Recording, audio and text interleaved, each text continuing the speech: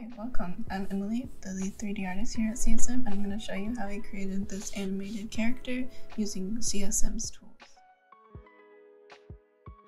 First thing I want to talk about is going over the expressions that you're going to need. You're going to need different mouth expressions, ones that mimic the shapes of like different letters in the English language.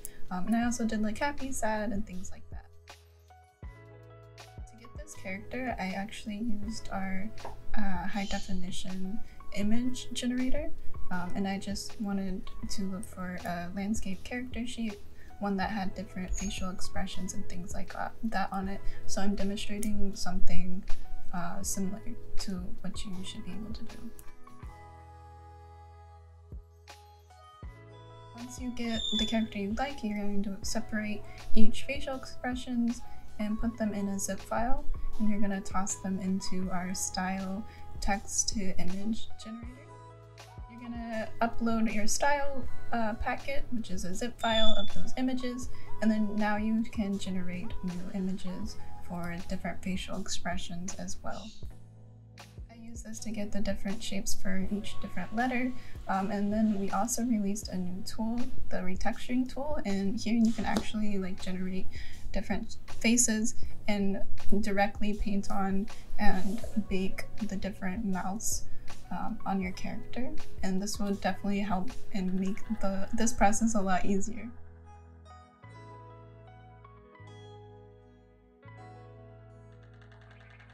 Another good tool is Photoshop. Sometimes you need a very specific mouth, and you can just quickly alter it in Photoshop if you are like desperately needing a certain mouth shape and you physically can't get it.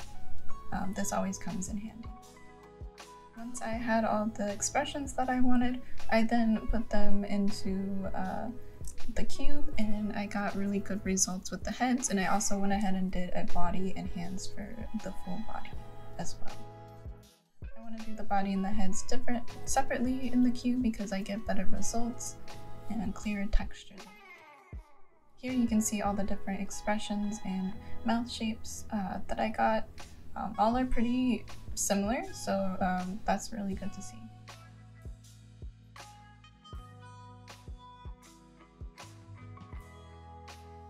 Next step would be to merge all the body parts together. I merged together the head, the body, and the hands together. This isn't necessary, but I want a more defined looking character, and sometimes the hands aren't as defined as they could be, so I generate them separately than the head. Here you can see they're overlapped on each other, and then in the sculpting tool I'll merge them together, and here's a good example of what I mean.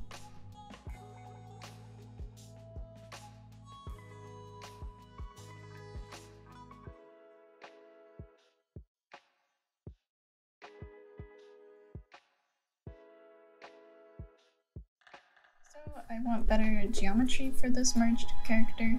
I like to take it into ZBrush and physically draw on the line of where I want the geometry to flow. This is the best way I found for myself, but you can also retopologize in Blender or whatever application you're comfortable with. This is what I like to use best, and here's a good example of what I mean. Once I get a model that has good topology and it doesn't lose as much as its shape, I'll take it back into Blender, and as you can see I separated the head and the body into two different materials, and I UV'd them as well, and I baked each expression onto the head material, and I made them a separate texture map for each expression, and then I baked the original body texture onto this new body material.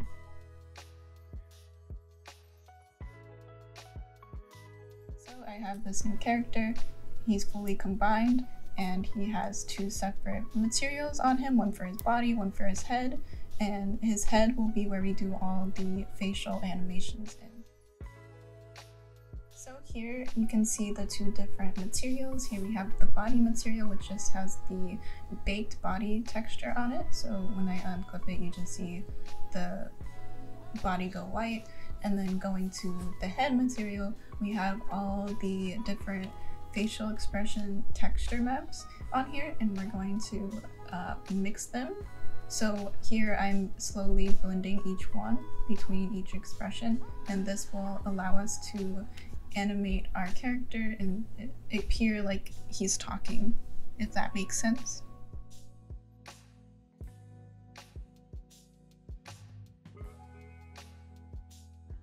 Here's a good example of what I'm talking about. I will import an audio sound of maybe a voice of like a sentence or something, and I'll try to match up each sound to the voice and mix it between each expression. My AI capabilities allow me to understand your humor. My AI capabilities allow me to understand your humor. So the next thing I did, which was the last thing I did, was I ended up rigging the character real quick and doing very simple like talking gestures. This didn't take long, but I wanted to match up and give him more of a lively look. After animating his rig, I just simply rendered the video out. I put a simple basic background for him. I didn't want anything crazy, and you'll see exactly what I mean in a second. Welcome to CSM. Ask me anything. I'm like a walking encyclopedia, but with more jokes and less dust. My AI capabilities allow me to understand your humor. That's all from me, and I hope you enjoyed this video, and I hope this helped you explore more of your creativity with the Cube. Bye!